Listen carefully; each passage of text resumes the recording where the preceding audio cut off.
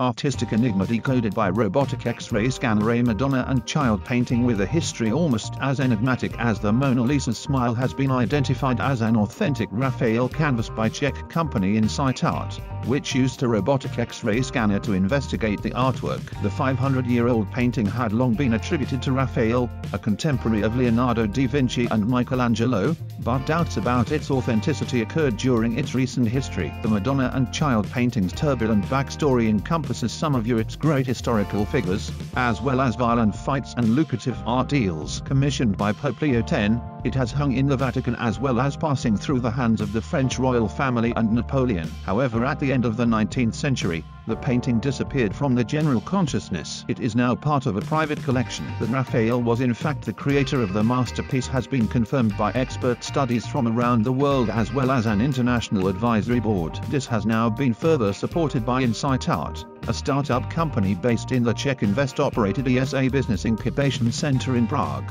which uses cosmic detector technology to examine artworks. InsightART's robotic X-ray scanner had earlier been used to identify a previously unknown painting by Vincent van Gogh. The machine uses a particle detector developed at CERN, the European Laboratory for Particle Physics, that was repurposed for space exploration and manufactured by the Czech company Advocam. This technology, which is also used to measure radiation at the International Space Station, is capable of detecting and counting single photons, as well as establishing their exact wavelength, says Joseph Fuhrer, Chief Technical Officer of InsightART. While the standard X-ray machine only creates a black and white image, the R2 scanner provides color or spectral, X-ray images, which allow the materials to stand out on the basis of their elemental composition.